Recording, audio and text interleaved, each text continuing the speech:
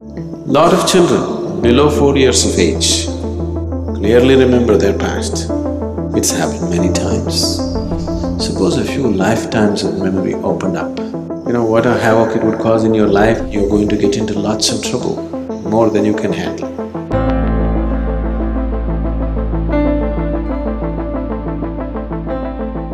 Sadhguru, how come like a boy with 6 years old, he can remember his last life, he can tell who he is, who's his parent, and after a time he can forget everything?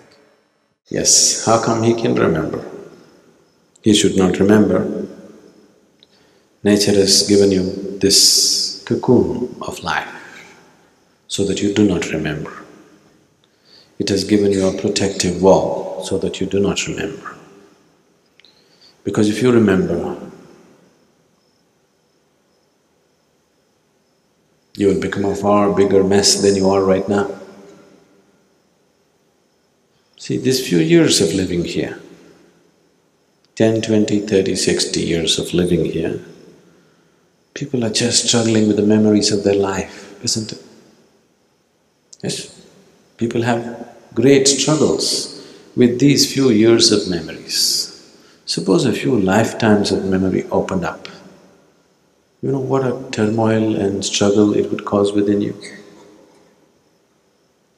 Just being here, you're still struggling with relationships. You're still not able to forget what happened yesterday, what may happen tomorrow. All these struggles are going on.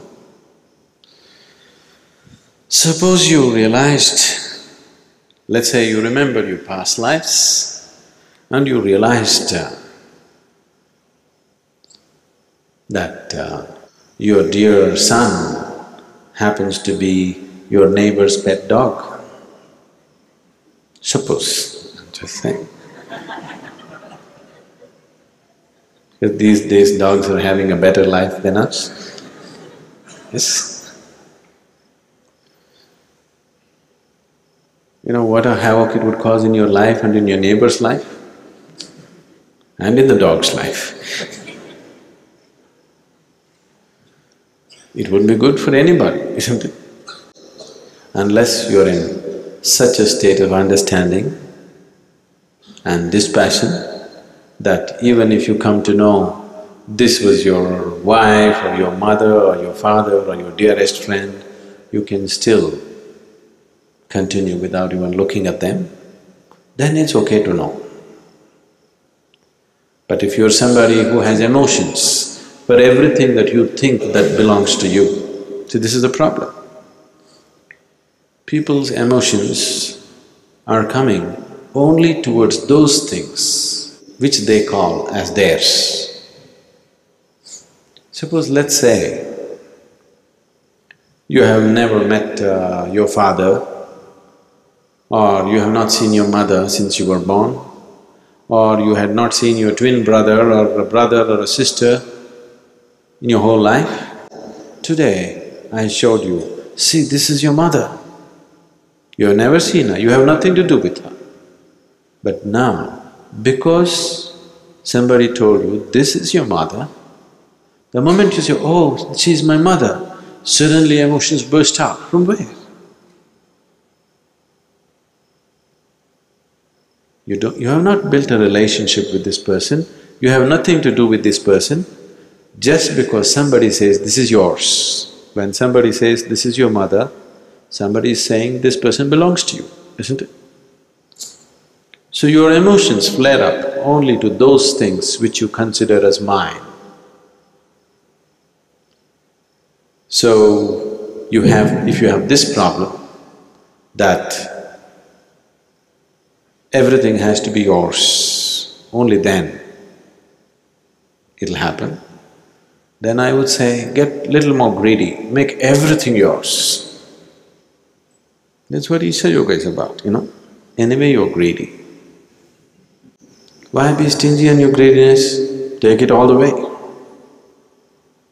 You, oh my children, I have tremendous feeling. Make everybody yours. What's the problem? Somebody there to stop you? Is somebody there to stop you? If that's your way, take it all the way. Or nobody is yours, that is also fine. It's a harder way, but that is also fine. Nobody is mine is fine, everybody is mine is fine. This is mine, that is not mine, this is a problem. So, if you remember past lives and you are in this state that this is mine and this is not mine, then you're going to get into lots of trouble, too much trouble, more than you can handle. If you have reached a point, everything is yours or nothing is yours, then it's okay to remember. Then it would be useful to remember. So a 6-year-old boy, just by chance, remembered something. It's just sometimes the systems in the nature fail, Some data input mistake. It happens. Such a complex structure, sometimes, it happens. Little bit of mistake, the necessary protection was not created in a particular child. Even if they do, usually before they grow up, they tend to forget. Lot of children below 4 years of age clearly remember their past, but by the time they become 4 years of age, it all dies out. After 4 years of age, they get involved in this life, whatever is around them. Till they're 4 years of age, it is possible in their minds the past could be just going on. I don't know if you're aware of this in India, for a variety of reasons they said this. They say, till the child is 4 years of age, he belongs to God. Only after that, he belongs to you. Because they're saying, because he's running with so many memories, he doesn't belong to anybody at that time. After that, once his memory goes off, he starts relating to everything around him in a deeper way. That's when he begins to belong to you. At least he gives you an illusion that he belongs to you. Yes, they'll break it after some time.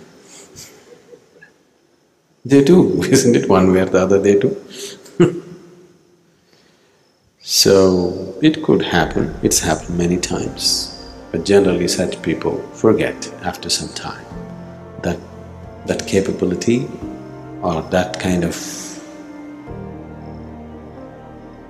aberration, I would say, happens only at a certain phase of childhood.